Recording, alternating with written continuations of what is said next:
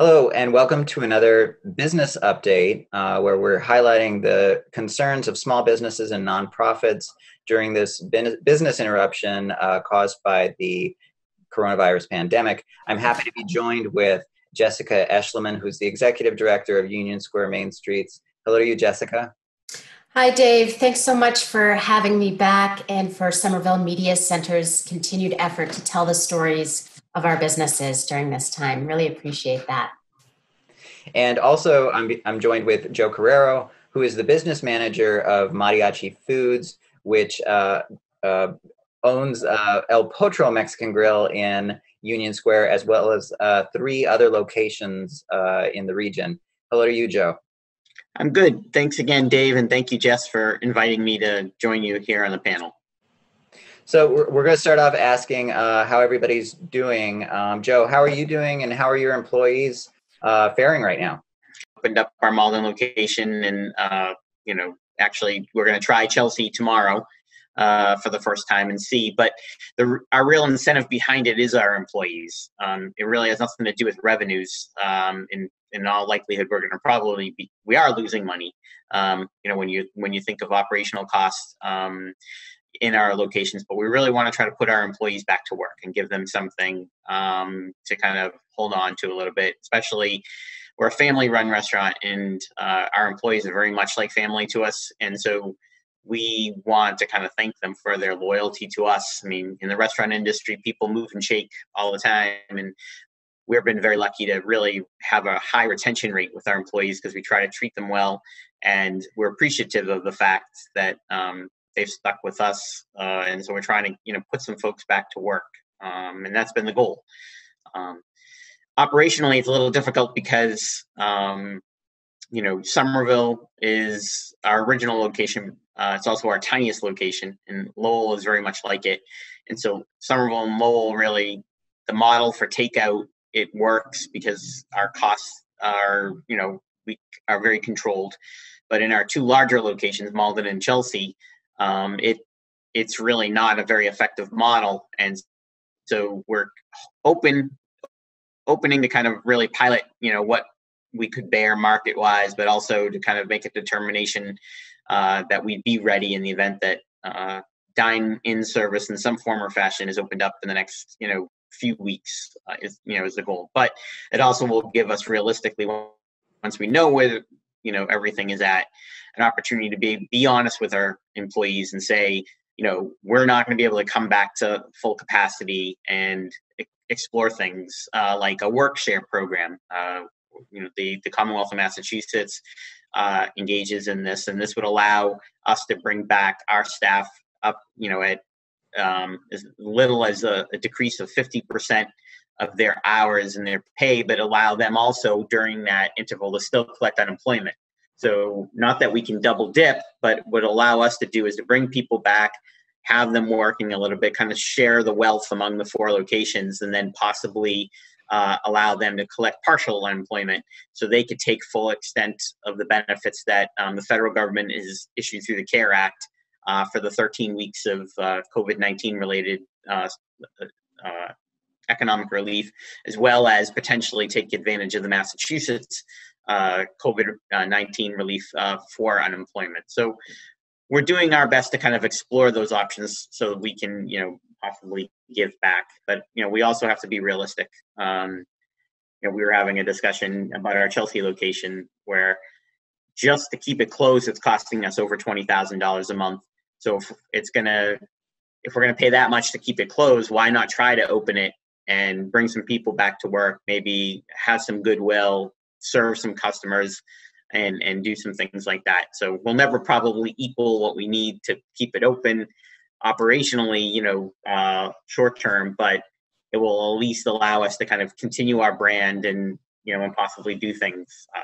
For instance, we have on board the opportunity to work next week with some of the hospitals and the clinics that have been on the front line since Chelsea's been so hard hit, and serve, some of the hospital workers and the frontline workers. We're going to offer them up, some lunch next week, and we've done that with the Lowell General Hospital up in in Lowell, and we're looking and pursuing avenues where we can kind of give back in Somerville and Malden as well. It's just the opportunities are not as present there as they are in some of the other locations. But we're doing our best to try to really help everybody, in a community sense, which is something that we're really all about, I guess, before all this happened.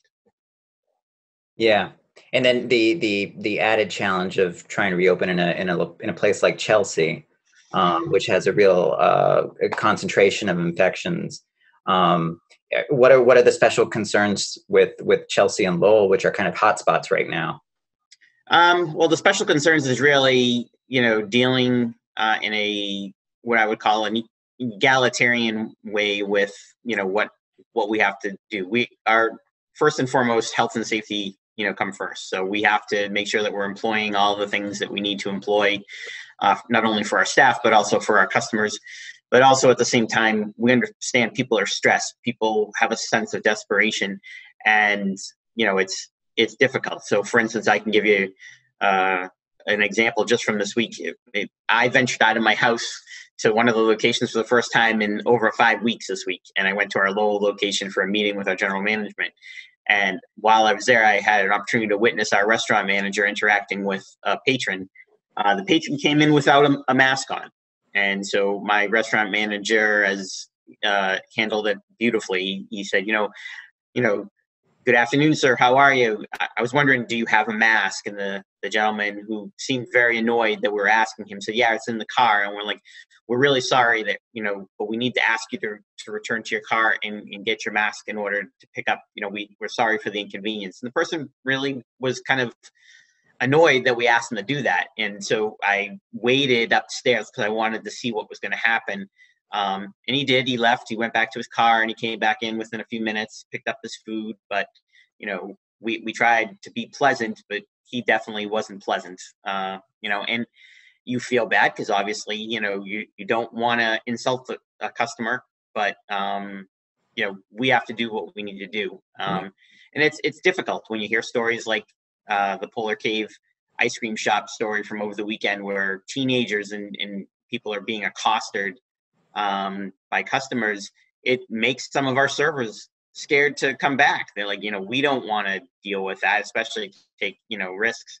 How are we going to handle that? We have a lot of young servers who are concerned that what would they do with an aggressive customer, and so we've got to balance that with health and safety. Mayor Curratone has been on the forefront of really ensuring everybody who live in Somerville are safe and secure, both business owners and consumers. And I applaud him for that. I think what he's doing is exceptional. But at the same time, there is an enforcement mechanism. We were asked when we opened our Somerville location, our servers there asked us, so what happens if someone does come in? Do we call the police? How do we handle it? And, I had to be honest with them and say, you got to try to be polite and handle it. But if you feel like someone is out of line, then yes, pick up the phone, call me, call one of the other managers. And if we're not available, then you do need to call the police or call the Board of Health and tell them that we have a customer here who's not following along. Not that we want somebody to have to pay a $300 fine, but because we have an obligation. We don't want to be the business on the news on Channel 5 or Channel 25 that says, oh, look, they're serving people and ignoring the mayor and the state's mask order. So you have to kind of balance these two masters, and it's really difficult. I actually was in a meeting last night with the Chelsea Chamber of Commerce, specific to the situation that's happening in Chelsea, and it's difficult. It makes you you're in tears thinking about what these families are going through in Chelsea. And you want to give back to the community, but when you see the risks climbing and how it's spreading so widely, and I remember in the couple of weeks after we were all asked to stay home, I went to the Chelsea location to meet up with our staff to give them instructions on how to file for unemployment and how to just kind of transition into our furloughs. And I witnessed people who clearly were not, taking this very seriously and, making jokes in English and Spanish about, how stupid this was. And I've spoken to some of my staff who live in these communities, and they're like, it's like a battle line out in this, area in Everett and Chelsea Revere, where the cases are really high. And so it is a little hard to kind of, manage those expectations with people. But at the same time, maintain a positive spirit in our staff. So one thing that Union Square Main Streets is really focused on right now is creating open air commerce opportunities wherever possible. And I'd like to just pause for a moment and comment that, or highlight rather, that we're referring to this as open air commerce because we believe restaurants in particular, we're used to dining outdoors along the patios when sidewalks are wide enough for them. But this concept is actually more broad than that, and it would include also retail and service sectors to the greatest extent possible so that we can maintain social distancing measures that are in place for very good reason, but also increase businesses' opportunity to do a volume of business that is necessary. But third, also instill more confidence back in our patrons. We spent the last 8 or 9 weeks urging folks to stay away from our commercial districts. Now we have to carefully undo that. So from my seat and my perspective, when I think about getting creative and reclaiming public space, or repurposing, I should say, public space in our dense city to make possible these outdoor retail opportunities, there's really a lot of opportunity for us to accomplish those goals, but also to be a community again, alongside one another, supporting our local businesses. Yeah, and one of those initiatives is the reopening of the Union Square Farmers Market. Did you want to talk to us about how that planning is going? You bring up the social distancing that people need to continue to practice. How is the layout of the farmers market going to be affected by those concerns?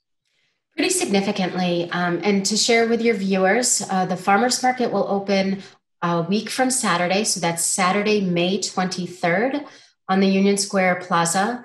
We have been working very closely with the city's public space and urban forestry team.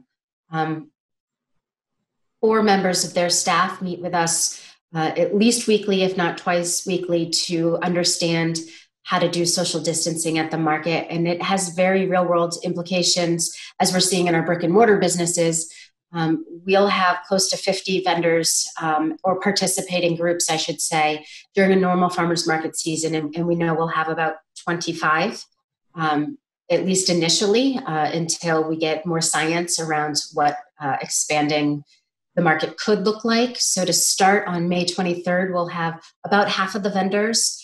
We are asking our shoppers to take a pledge to wear their masks, Joe, so that our staff has some tools at the ready for everybody to join in the responsibility of shopping safely. There's other suggestions or recommendations on that pledge, such as select one shopper to represent your household so that we can more efficiently serve more shoppers at the market. We've been given restrictions on the number of people that can be in the market area at one time. So for us, it'll be about communicating efficiency and safety. And it's going to look a lot different this year. We're so proud of this Union Square Farmers Market being the community's living room when we have music and community groups participating and folks really get to catch up with each other. And as at the season start, it's not going to be able to operate in those ways. But we couldn't be more proud about carrying forward access to local and healthy food at this time of needing really strong immune systems and creating a marketplace for 25 local farmer and food producers. What I am really pleased to share with your viewers right now is that thanks to support from Somerville's Job Creation and Retention Trust, Union Square Main Streets applied for a grant that is enabling us to increase our SNAP match at the farmers market by 400%. So for folks who've come to the market since 2005, you may be familiar that we've offered a dollar for dollar match up to $10 each market that we're open if you use SNAP benefits. This grant is allowing us to increase that to a dollar for dollar match up to $50 per market through June.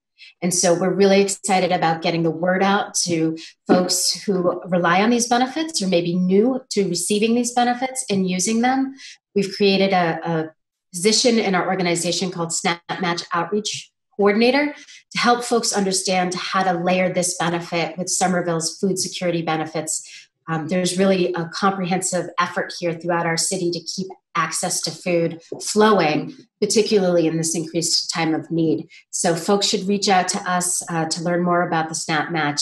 We want to match the dollars. So please come with your EBT or your pandemic EBT card. I want to highlight that currently our funding for this increased match of up to $50 per market is in place through June. So don't delay. Come every week and maximize your benefit. Highest hope is that we're going to be able to get renewed funding for that for the remainder of our season. But what I can guarantee now is May 23rd through the end of June. Like moments that have encouraged you or your staff, even though the outlook is kind of bleak.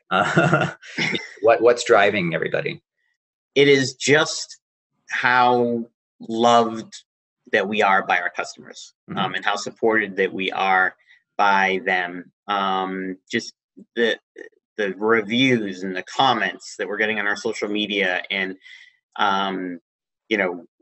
people are leaving tips for takeout, which honestly, I don't know about you. I mean, I do it because I work in the restaurant industry, but if I did a survey of our checks before all of this happened, I guarantee less than 5% of the people who get takeout leave a tip. People are leaving tips for our servers, and it's just great.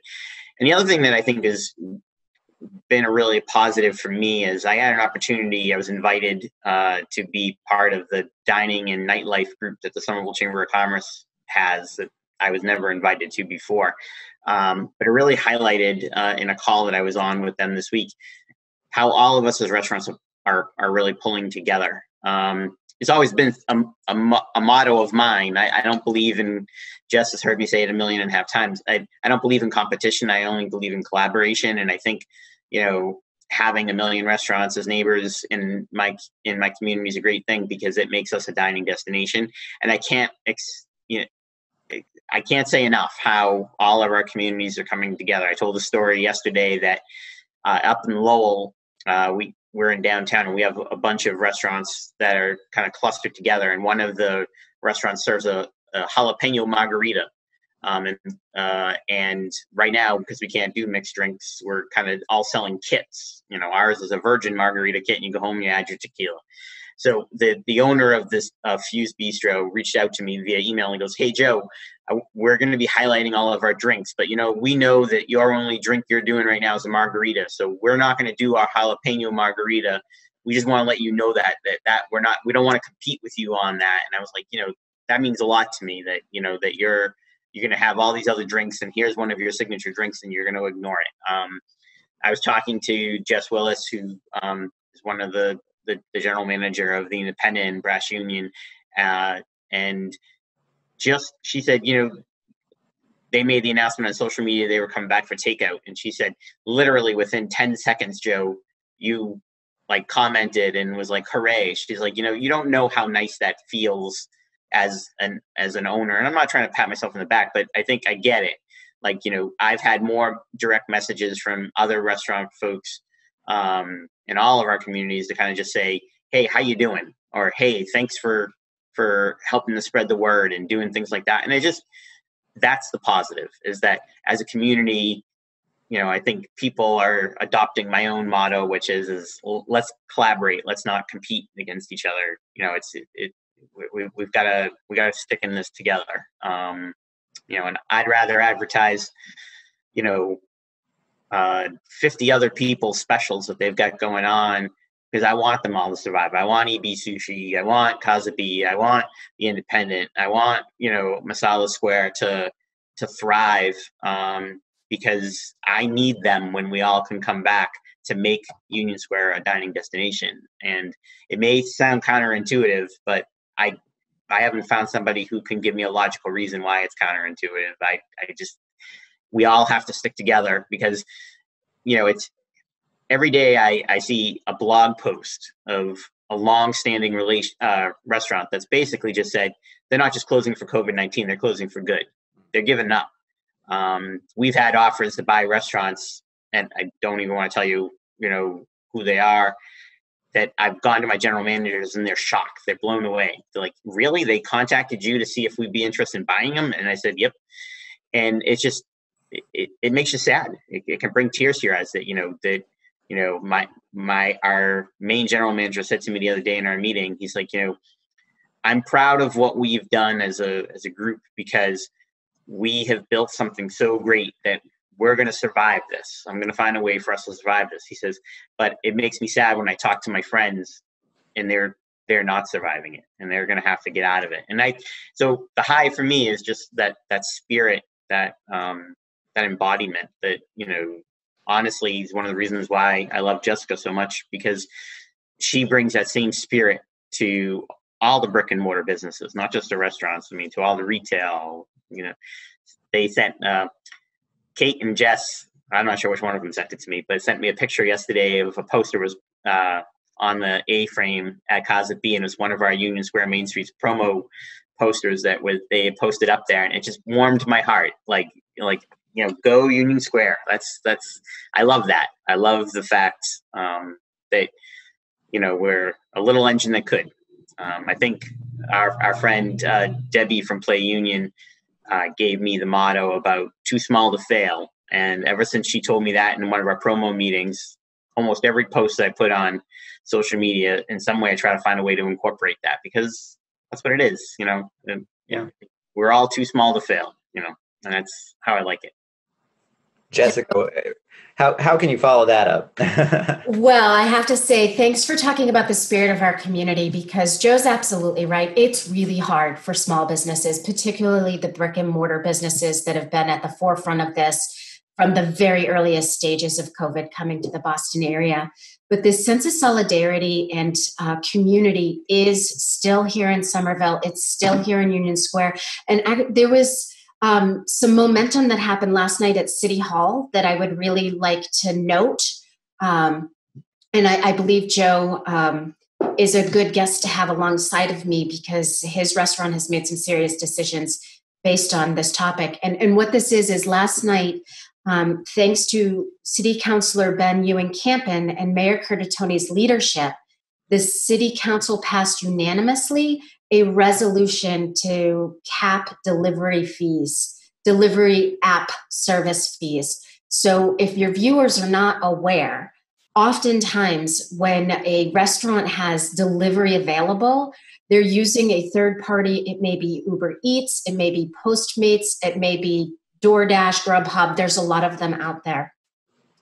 And while those platforms return a really valuable service and convenient service to the consumer purchasing, very few of us are aware that 30% or more of each transaction is taken out as fees. And so our businesses who are not able to do in-person dining, where the majority of the revenue is traditionally coming from, have reverted to a pickup or takeout model. At best, they're operating at 10 to 20% of normal revenues. And then these third-party apps are coming in to take up to 30% or even more in some cases. So unanimously last night, the City Council passed a resolution urging the state to pass a bill that's before them now, Bill 5045. This will be really meaningful to our businesses to temporarily suspend fees. What we're asking is that they get capped at 10% for this time. So we'll have to see what happens at the State House. But what I'd love to take the opportunity to do right now is urge any viewers who are watching, please order directly from the business whenever possible. I want to let you know that a lot of these apps, it's possible that these apps have created a fake, it's not fake, but a web page that they— It is fake. From a restaurant owner's perspective, it's fake. If you Google a restaurant, you may get a web page that looks like it's maintained by the owner, but really it's maintained by these third-party apps so that they can drive delivery and therefore collect high fees. So please ensure, to your best of your ability, you are ordering directly from your favorite restaurant in Somerville. Call them if need be. If possible, if you feel safe, do pickup. Call in your order, go get it. And that's the way you can be sure that our local businesses are retaining as much of their hard-earned profit as possible. And I can speak to something that I was actually talking to a few folks in Union Square about this week, which is a few of us have just a strict, takeout, is what's on our advertising. But we've had a few folks call and say, I don't feel comfortable coming in. Is there any way that you could do a curbside? Absolutely. Like, if you call and you tell my server, meet me outside, we'll tell you text and we'll come outside with your thing. The only difficulty it is for us is, from a payment function, but, we can accommodate that kind of things. And they go back to what Jess is saying. I'll tell one quick little funny story. A lot of these services are predatory. I mean, to be honest, we had someone call our Somerville location about 4, 5, 6 months ago before any of this happened and wanted a pulled pork quesadilla. And my server basically said, we don't have a pulled pork quesadilla. And the customer said, yes, you do. I'm looking at your menu right now. And I want a pulled pork quesadilla. And she's like, sorry, sir, I don't know what menu you're looking at, but and he was very, very confrontational with her. And she asked, can you please call our manager and he'll call me direct. So the gentleman called me and I had him tell me what the URL on his computer was. And it was a URL from Grubhub that had basically taken my entire menu and bastardized it. None of the charges were correct. There was over 24 menu items that we don't even serve. And what they were doing is they were selling it as our menu. And so what ended up happening, even on the items that we did have on our menu, we had a burrito, a bean burrito that we sell for $9.95. They were selling it for $14.95. So what was happening is the people were paying, whoever the Grubhub person was, they were coming in and giving their credit card, and then they get reimbursed by Grubhub for what the customer paid to them, plus they get a delivery fee on top of that. And that happens more often than not. Grubhub is one. DoorDash actually partnered up with Yelp, and many people don't realize this. And they put what is called a widget on many restaurants' Yelp pages in New York, New Jersey, Pennsylvania, and they started doing it in Massachusetts, where the contact information on my Yelp page got changed to a Grubhub telephone number. And there was nothing that I could do to fix it. When I called Yelp, Yelp said, oh, you got to call DoorDash. When I called DoorDash, DoorDash told me I had to call Yelp. And I said, I don't care which one of you fixes it. I'm giving you all 48 hours to fix it. Otherwise, then my next call is to the Attorney General's office in the state of Massachusetts. And the widget came down. But that's what it takes. And I was just on a seminar earlier today where they were talking about restaurant owners, except in times like this, we don't have time to pursue this. So Right. If my owners didn't have a me to do this for them, they would be suffering, from this misadvertisement. And it's just really difficult, the predatory nature of some of these delivery companies. I'm deleting all those apps from my phone right now, and I urge you to do the same. So we have to leave it there. Support businesses directly. As Jessica advised, good stuff coming from Joe Carrero, who is the business manager at Mariachi Foods, and you know it and love it as El Potro Mexican Grill in Union Square and other locations throughout Eastern Massachusetts.